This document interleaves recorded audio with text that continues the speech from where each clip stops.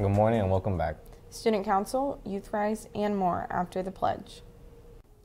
Please stand. I pledge allegiance to the flag of the United States of America and to the republic for which it stands, one nation, under God, indivisible, with liberty and justice for all. Do you want to be a part of Student Council next school year? If you do, fill out the application with the link in the chatter or scan a QR code on the papers around the school hallways. They must be submitted by April 28th. If you are a previous member, you must reapply. If you have any questions, email Mrs. Mowdy or see her in room 207. Youth Rise is a youth-based community service group that builds responsibility and involves teens while providing different approaches that support and empower change within the youth and the community.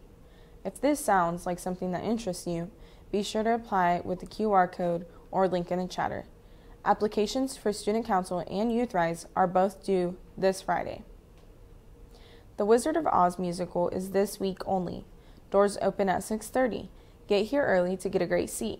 Students from FHS, Clinton Prairie, Blue Ridge, Green Meadows, and Suncrest will be performing. Here's a preview from some of the cast members from our on-location crew.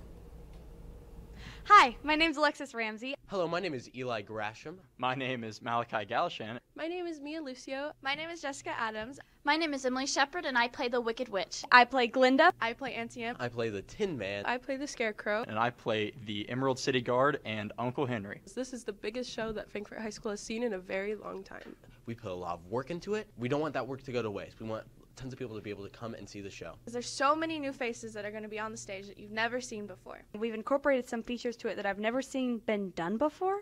We have like 3 different schools. It's really cool. It's a really cool experience. Why would you want to do anything else? Come see The Wizard of Oz. April 26th, 28th, And 29th. At 7 o'clock. $5 for students, $8 for adults. be there. Don't miss it. Come check it out. Now, let's send it to sports and weather.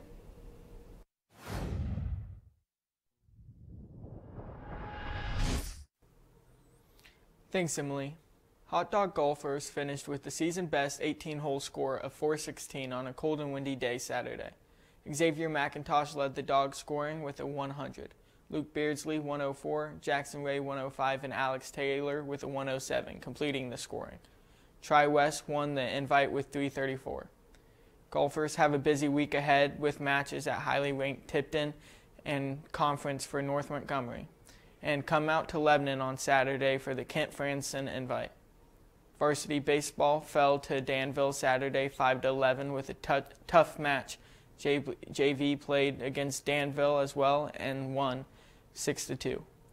The girls' JV tennis tournament has been canceled due to 2 teams having prom conflicts and not being able to find replacements. And the softball match at Danville will be rescheduled due to poor field conditions at Danville from weather issues. The game will be rescheduled as soon as possible. Now let's take a short break from sports and send it over to Abby with the weather report. For today's weather, it is a cloudy 54 degrees. The high for today is 52 degrees and the low is 29.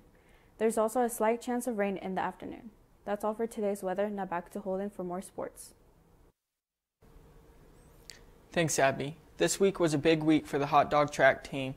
The girls did an outstanding job competing against some of the top performers at the Noblesville Invite. It was great to see our ladies step up and race against some of the top-ranked athletes in the state. The guys and girls teams were both in action at the Hot Dog Invitational on Saturday. The boys team finished 3rd and the girls came in 5th. Aiden Hudsmith hit a state standard in pole vault with a jump of 14 feet 4 inches, and Jacob Burns won the 100-meter and 200-meter.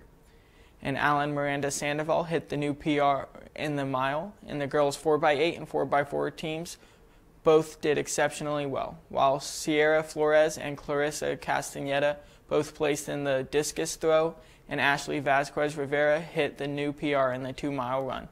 Both teams showed some great perseverance through some tough weather conditions, and the wind and low temperatures were a challenge as well.